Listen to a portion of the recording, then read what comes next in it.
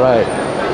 Hi, we're here at MWC with RCR Wireless. I'm Alex from Imagination Technologies, and what you're looking at here are two of our high-end demos running on mobile devices with PowerVR GPUs. So what we have here is the new Vulkan graphics and compute API that was announced yesterday morning from the Kronos group.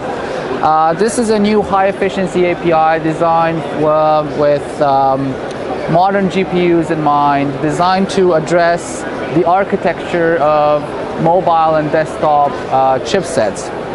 And what we've done is we've written a alpha driver based on the preliminary spec to be able to show developers and consumers alike the level of performance that can be achieved with this new API.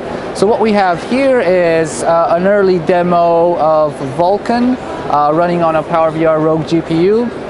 We're seeing things like HDR rendering, we're seeing physically accurate lighting, we're seeing 2K textures, so the kinds of effects that you would normally see on a game console or on a desktop PC, but running on an embedded device.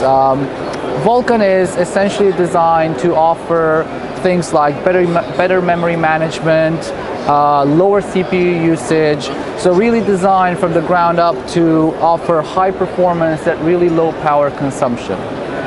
Another demo that I'd like to show to you today is up here.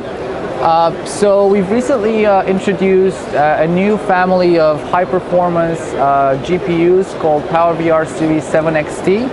And we've designed a demo to showcase the capabilities of the new family of GPUs.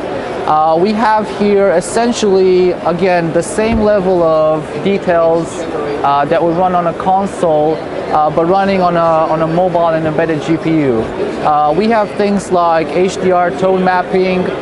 We have effects like deferred shading, so that is a console level effect running on a PowerVR GPU. More importantly, we have over 1 million triangles per frame, which is really impressive. And again, we're running this on a GPU inside a tablet that consumes just a few watts. It's impressive.